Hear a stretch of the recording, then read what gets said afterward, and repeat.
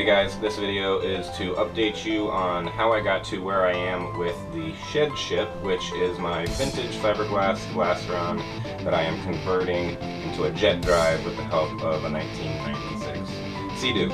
So I first found the boat on OfferUp and I bought it for 180 bucks. It came with a trailer, didn't have good wheel bearings, so I actually loaded it on another trailer, looked like this, and brought it home.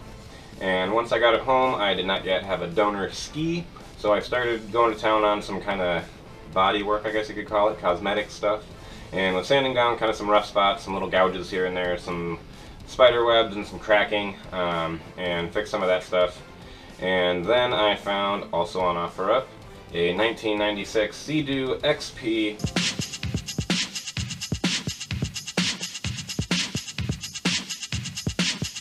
and I managed to pick that up for 160 bucks.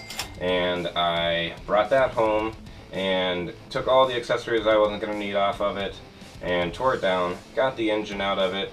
It was filthy and that has yet to be rebuilt, but it's out of the ski hole. I cut up the ski hole and then I marked where in the boat the ski hole is going to go and cut that. I may have cut that a little prematurely. So I ended up with an oversized hole for the actual ski portion that I ended up with, and so I decided to build a wooden framework that would hold up the jet ski portion and bond that, fiberglass all that into the existing framework of the boat. Ended up super strong and feels pretty good. So that is about where I'm at. I started filling the gap and bonding the layers of the fiberglass to bond the jet ski portion to the boat. And then once that's done, I'm going to gel it and flip it over, and you guys will get to see the rest of my process from there.